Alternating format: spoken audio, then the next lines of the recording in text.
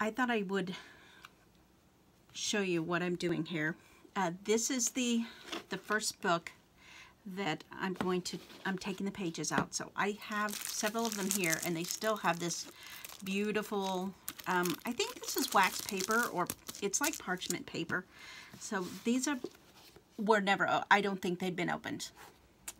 And I'm trying not to have my feelings hurt when I tear the pages out, but I have started. And but I wanted to show you what I'm doing here because maybe someone would want to try this. So I am leaving this intact. So if you've seen some of my other videos, I'd cut them out before. But for this one, I'm going to alter this book. So I want to leave the spine and these end pages in place. And I really like the cover page. So if you can see that, it says Code of the West. I have some other lighting, some better lighting now. A couple of them got a few comments that my lighting wasn't so good, so I'm working on that. Thank you for helping me improve. And so, as you can see, this is just, I just think this is so beautiful. And so I am leaving these first 3 pages.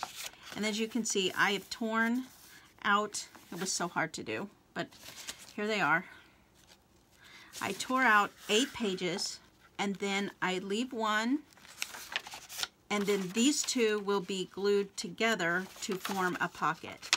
Now, I did not invent this technique. I actually saw lots of videos, but the first one I ever watched, and who really introduced me to junk journaling when I first started learning about YouTube last year, is Crafty Irina, and she has a great YouTube channel on all things junk journaling, and she does other things too, but a lot of junk journals. So I have watched many hours of her videos, and so she had done one with about 300 and I think she said 320 pages. This one has 309.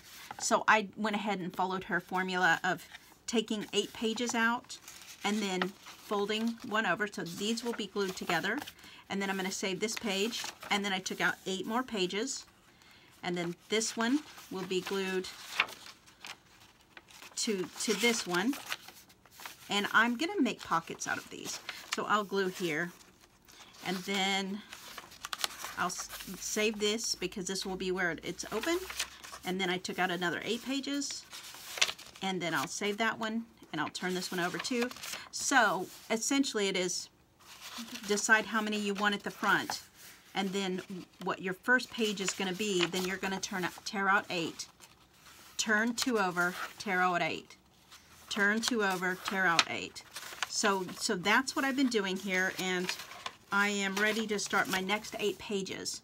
And so I'm just going to do that here with you. So 1, 2, 3, 4, 5, 6, 7, 8. And I put a mark in there because I double check because I don't want to mess it up. And so I have 1, 2, 3, 4, 5, 6, 7, 8. Okay, so I will tear these out, and I'm just going to make sure one more time. So this will be glued together. This will be the front page, and this one back here will be the second page that I would glue. So these will come out. So that's all I do. And this, I'm just being honest, this is really hard for me to do. I'm sorry. But I'm really excited to use these pages. And I think this book is going to come out really nicely.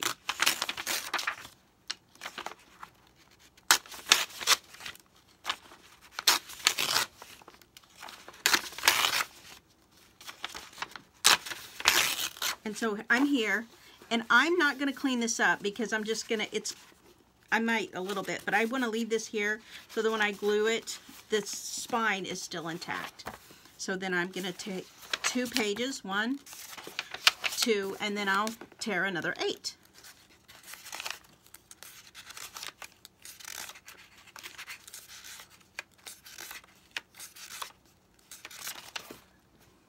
and I will save the page again.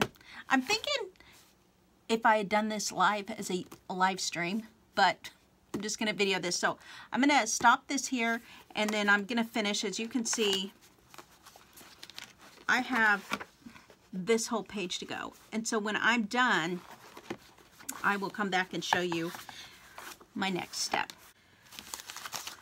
So I have torn out all my pages, and this is how thin it looks right now. And so my next step will be to glue my pages. And so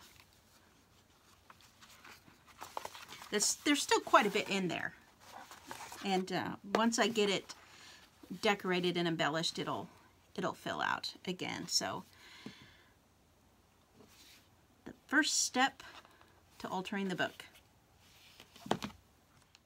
And I'm going to be using this E6000.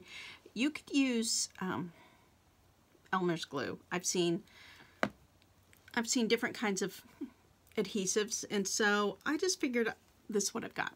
I do have a little bit of Elmer's glue, but I maybe don't have a lot. And I'm just gonna use this maybe to put it on. And my tip that I learned is once you have torn your pages out, you kind of need to think how you want your book, the layout to be, so that you will know, like when I ended, I didn't have enough. Obviously, I didn't have 8 pages near the end. If I'd torn them out, I would have ended up tearing these out. And I wanted to leave this back page here and this page. And I really like the idea of having the last page have the end here. So I don't know what I'm going to do to embellish the page, but for now I wanted it there. So my last pocket is right here, and this will be the last layout, and then turn the page, and I will make one more pocket, but I didn't tear any pages apart out of these two, I think. I could leave them blank for extra journaling spaces, and then decorating the back. So once you know that, then I'm going to be starting from the back, and this is, I learned from watching videos, if you glue it this way and then fold the pages over, you're going to get this bump here, as you can see, when it dries, and it's going to warp the pages. But if we start in the back, then as we lay them down, they're going to lay flat. So you can see the difference. These, once they're glued, they'll lay flat, as opposed to if you flip them over, they have the warp. So starting in the back, then I will start with my first. So I've moved these. So far I'm going to leave these the way they are, and this would be the first pages that I'm going to glue. Oh, okay.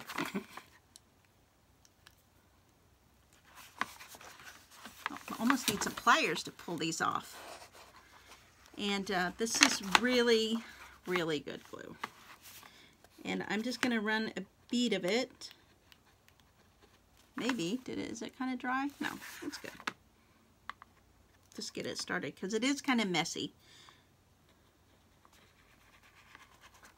Right down here. So and then I'm going to I'm going to leave some room for it to kind of smush when I smush. Is that a technical word? And I do have this brush in case I want to spread it out, but I think I'm going to start like this first. And then I'm just going to lay it down and press my pages together. And then this glue it's industrial strength, but I think it needs like 24 hours to dry.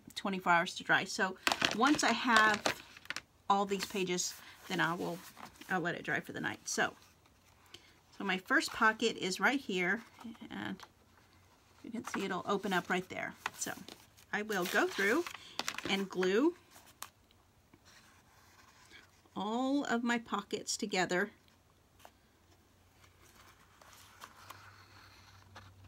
Make sure that I have enough glue here.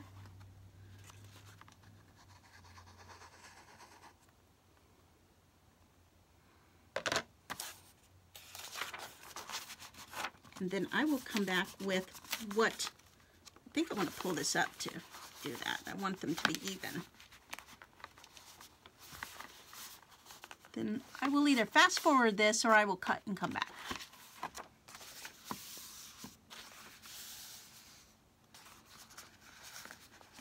I decided the best way for me to make sure that my pages were even as they were glued was to kind of, while they're standing up like this, then I smooth my pages together and just make sure that the base down here, if any glue comes out, I just kind of run it up the side. This is a little messy, but this dries clear. So that was my last pocket page. So they are wet, so they're going to need to dry overnight. So I'm going to, they're starting to dry over here. I did end up go ahead and clean some of this out because I found that it was really thick. And I see that, as you can see, it's starting to dry already. But it's really thick here, where I didn't rip all the pages out. This is the first time I've ever done this, folks. So as you can tell, there's still bulk in these pages here, so I'm not sure what I'm going to do about that. But it's my first one. We'll see. And I wanted to make sure that there wasn't a bubble on the side, as you can see, so that's why I pulled them up to make sure that they were lining up. Like this one here, there's a little wrinkle there. So I'm gonna just work through those, and then I think let this dry. So this one's still a little, but they're starting to dry. But I have my pockets. All my pages are glued together, and then I have pockets, and I can see where a couple of them aren't all the way stuck there, and so I'm maybe gonna have to go in and add a little extra glue, but I'm gonna let that, let's see, I want to put a little more glue there. I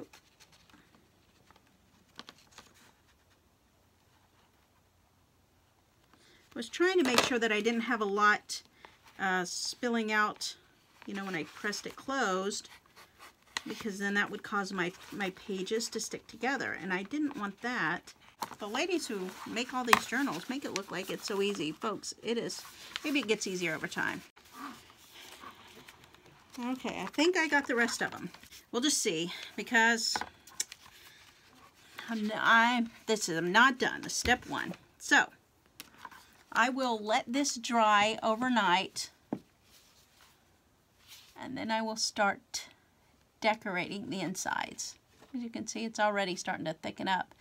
And I think I'm going to do different technique with the next one. So I'll finish this one, but I was just thinking as I was working on this, I think the next one is going to need a different, I don't think I love this so much, but someone might. So we'll just see as we go. Thanks for watching. Bye-bye.